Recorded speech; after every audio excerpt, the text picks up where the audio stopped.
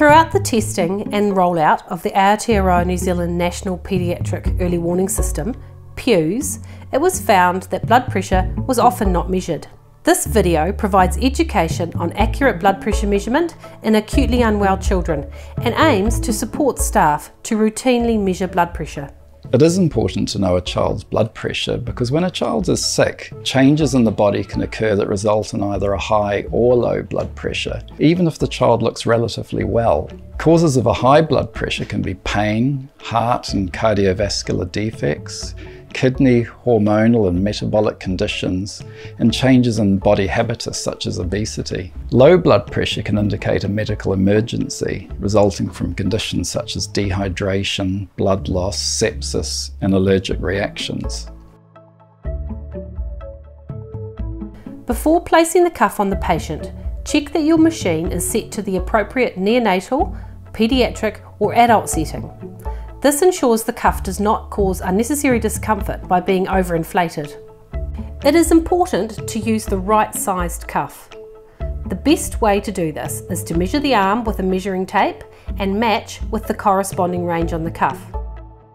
Ensure the cuff width is at least 40% of the circumference of the limb. Ensure the cuff bladder length covers 80 to 100% of the circumference of the limb. Ensure the cuff is placed correctly.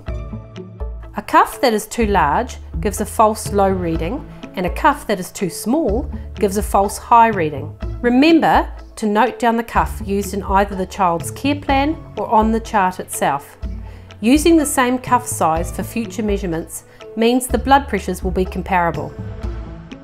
Make sure the arm is at the level of the heart by placing either a pillow or child's soft toy under their arm. Placement should be on the right upper arm. Try to avoid using the calf because it gives higher readings in infants and children. There will be times, however, due to injury, medical lines and surgery, when the calf needs to be used, or when more than one limb is used to check for a blood pressure difference between them. If a measurement cannot be obtained because the child isn't comfortable, try repositioning them on their caregiver's knee so they feel more relaxed. Another way of reducing discomfort is to take a manual blood pressure, as the cuff can be more easily controlled and inflated to just over the estimated systolic measurement. Some clinicians say you only need to take blood pressure on some children and not others, but when research was done to look at the vital signs that predict the need for a child to go to intensive care, the sensitivity and specificity of the paediatric early warning scores improved when systolic blood pressure was added. That is why it became part of the PEWS scoring system. What is more important though than taking a single blood pressure is the changes over time.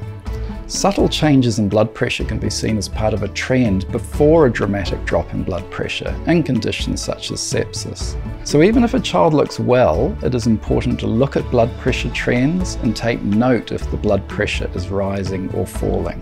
Make sure there is an appropriate range of blood pressure cuffs available, from neonate through to large, long adult cuffs. The process is the same if taking blood pressure on an infant or toddler. If the baby is unsettled, try getting their caregiver to feed them or distract them while you try again. If possible, the child should be relaxed, not talking or moving. Encourage staff and whānau to help with distraction techniques. If necessary, come back to the child when they are more settled. Remember, a blood pressure reading in an acutely unwell child contributes to recognising deterioration as well as supporting diagnosis.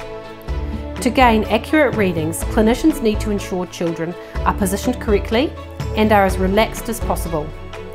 It is very important to use the correct cuff size and placement. Electronic machines need to be set to paediatric settings.